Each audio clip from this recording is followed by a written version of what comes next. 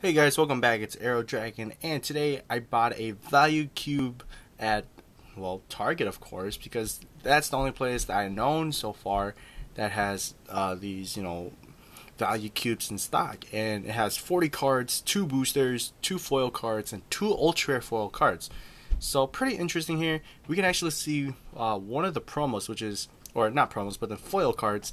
Got Curse of Anubis, Shadow Foil, and then we got the structure deck here, which is the 40 cards actually, with Michael the Arc Lightsworn. So we know that it's going to be a Lightsworn deck. And then here's the value cube, $9.99. And yeah, we got 2 booster packs here too. So let's crack into this and see what we can pull. Basically, I got this because of the Lightsworn deck. The other structure decks were pretty outdated in my opinion. I think it was like a Machina Fortress one. There was a Six Samurai one, which, it has keys on in there, but Six Samurais aren't really, in the meta right now. Unless if we somehow get the, Gateway back. And I can't open this. These are always like a struggle to open this. Oh, actually, just tear right off. That's nice. Anyways, this was probably one of the better cubes or decks that you would want to pick up. The other ones were just pretty much random. Struggling with this, man. No. Alright.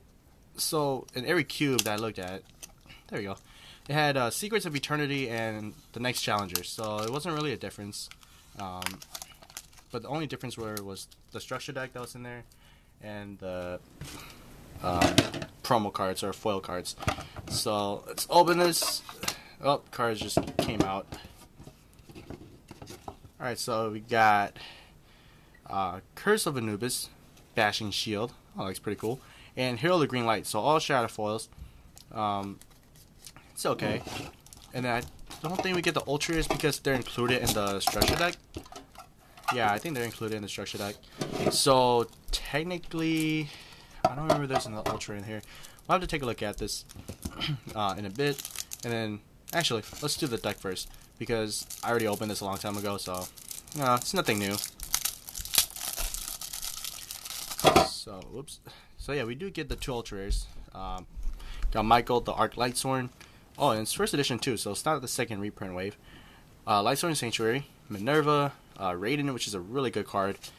The Alexandrite Dragon, Judgment Dragon, and so on and so forth. Basic Lightsworn deck here, which is pretty cool. Good reprints here, like Breakthrough Skill. So that's the deck here. And for 2 packs here, not sure we're going to get anything good out of from these. But let's go to the new challengers first. See what we get. See if we can get that ghost rare. I believe there's still some ghost rares in here. Anyways, see what we get. It's got Fluffle Dog for a rare. So nothing there.